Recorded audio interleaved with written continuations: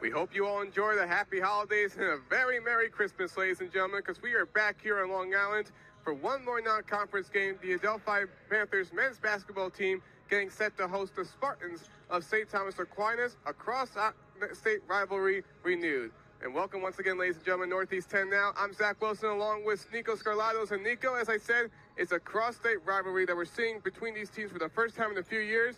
And it's matches like this that make it exciting to watch. And the Knights now extend their lead up 27-24. Another turnover. Here's Diamond going one-on-one. No resistance. The transfer from Central Georgia Tech getting more action, and they force a timeout on Adelphi. And now here's Pinto. Another opportunity. Trying to go for glory. He scores! Astonishing!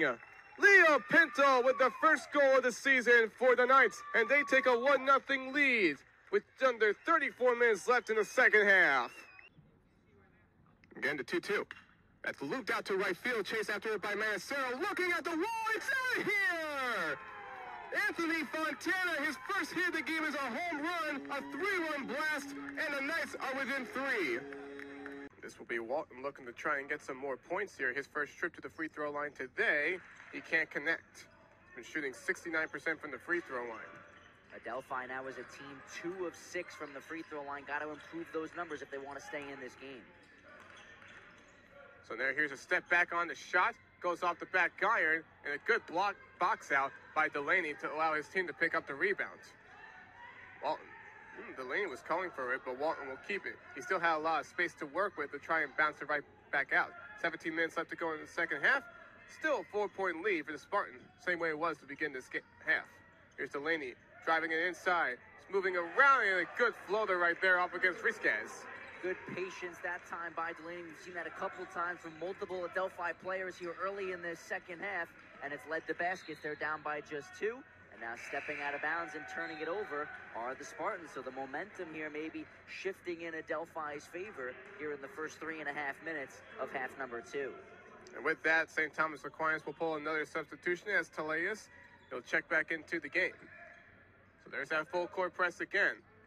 Another test here for Adelphi to penetrate.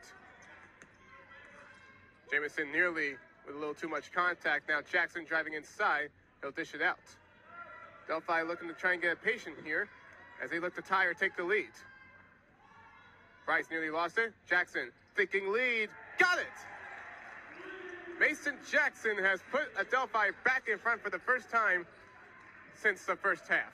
Good ball movement on that last possession for Adelphi, and they found Jackson wide open in the far corner for 3, and now an excellent pass there for Jamison to find the wide open teammate under the basket.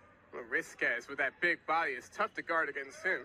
Standing tall at 6'9", the junior from Barcelona. But Adelphi has been working to try and keep pace with St. Thomas Aquinas. Panthers were down by as much as 9. While for the Spartans, they were down by as much as 10. Oh, no, look, I think that was Delaney.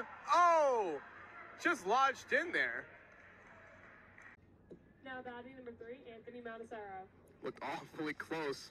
Micheloni just trying to hold on, but the bat pretty much go as far as it could have for it to be called a strike, and he may have broke his wrist.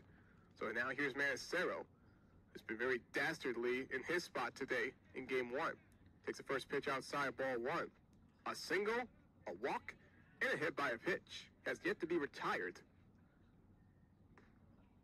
Pitch is up high, 2-0.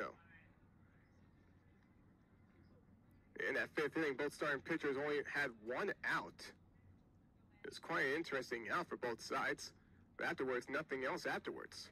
The pitch is down low, ball 3. A righty versus righty matchup here, and quickly, Kozerski is behind 3-0. Again, that's 5-6 spot for Malloy has really been quite a ferocious enemy for Queens today. And the pitch. It's right down the middle for a strike.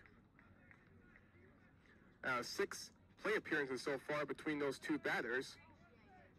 There's only one instance where it's been retired. 3-1. Another curveball for a strike. 3-2. Kozerski went behind 3-0, but he was able to get the next 2 strikes. Another numerical sequence. 3 balls, 2 strikes, 1 out. Into payoff. Foul ball.